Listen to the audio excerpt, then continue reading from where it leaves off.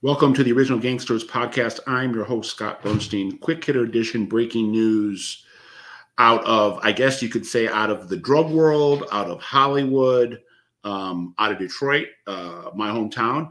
So the most iconic African-American crime lord in history, Demetrius Big Meat Flannery, the founder and boss of the ubiquitous Black Mafia family, is out of prison, checked into a halfway house this week in Miami. He's been off the streets for 20 years and got out via a sentence reduction about a decade earlier than initially expected. There's a lot to unpack here. I think we're gonna try to do some longer form content, both on OG Pod and our Patreon members only, dealing with Demetrius's legacy and what he built and what's next for him.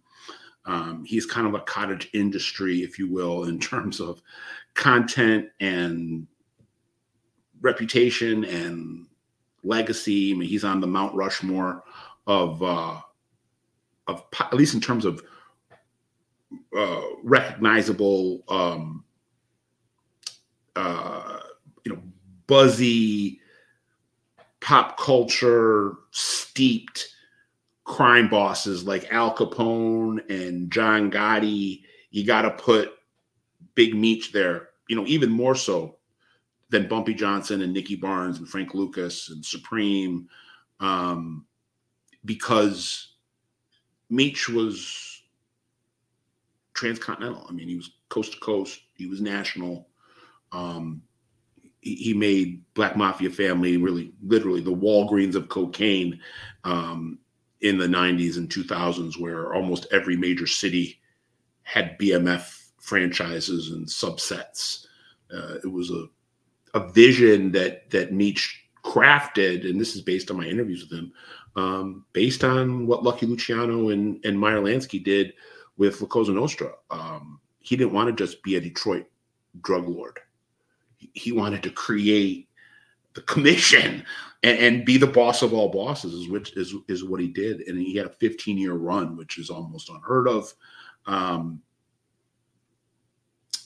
And his legacy right now is complex. I mean, I'm going to give it to you like it is. I don't want to get into too much of that complexity right now, but there are going to be people studying him and analyzing him and talking about him for, dare I say, hundreds of years. I mean, Jesse James, Billy the Kid. That's the type of mythology that Big Meech has. And we all know the television show that's been on Stars the last 3-4 years. Full disclosure, I work on the with Stars with 50 Cent and the people behind the show, the docuseries, where we got season 2 in the works right now, and then we're about to go into season 4 of the scripted series. And Demetrius has been somebody that's kind of been like a Wizard of Oz as Black Mafia family has become more into the general public consumption sphere and has transcended just people that are interested in crime or rap or hip hop.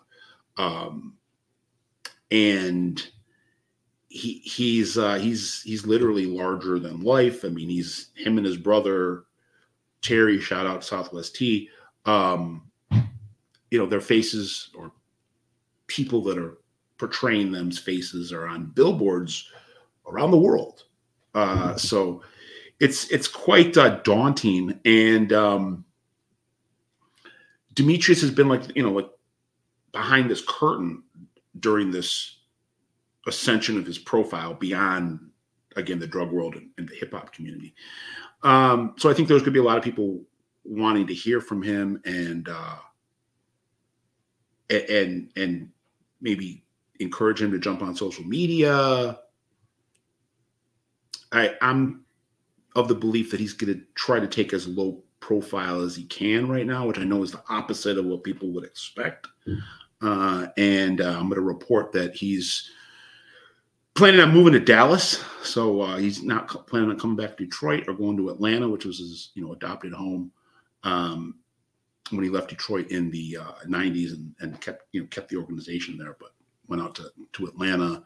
Terry went out to LA, and he's not planning on going back to either spots. He's going to go to Dallas and try to, what I'm told, live under the radar. We'll see how that works, but it should be interesting to see how this all plays out. Demetrius Flannery, 56 years old. His reign as America's biggest drug lord was from 1990 to about 2005. Operation Motor City Mafia took him down in October of 2005.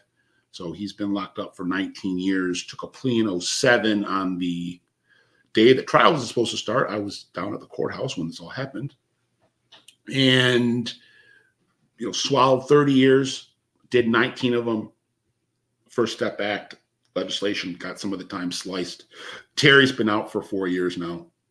And everybody who was a part of the Black Mafia family organization, which were, hundreds of people, everybody with the exception of Fleming Ill Daniels, who was their consigliere, their number 3, who's doing a state murder rap. Everybody that's been through the Operation Motor City Mafia bust from 2005, with Demetrius out now, and with PJ Buford out earlier this year, I think, who was one of Terry Flannery's right hands and a guy that worked for Bad Boy Records. He's out now. Everybody from that case is now out 20 years later. The last thing I will say is that Demetrius and Terry, I want to be very careful how I say this, and I don't want to impugn their character with any unnecessary connections to what we're getting from the Puffy Combs story, but we know that there is a nexus point between Black Mafia family and Puffy and Bad Boy Records.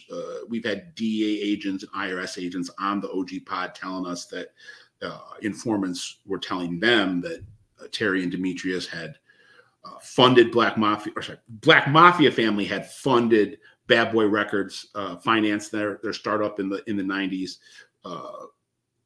spent a lot of time hanging out with Puffy. I don't think they had anything to do with the illegal activity that Puffy is being charged with, and I want to be that very clear. I don't think that they were involved in any sex trafficking or drug trafficking with him, or exploiting underage people sexually. None of that.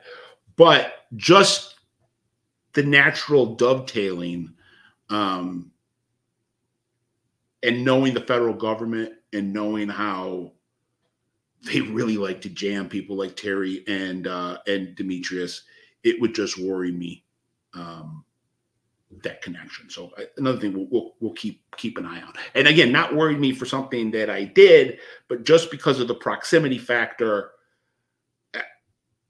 I wouldn't trust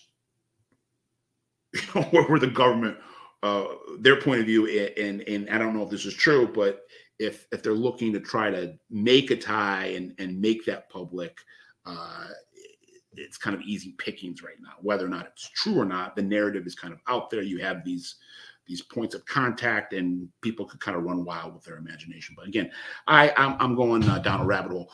Only time will tell. Big Meech Flannery out of prison. We should be hearing from him soon, and we look forward to it, and we'll be reporting about it. Scott Burnstein, OG Pod, I'm out.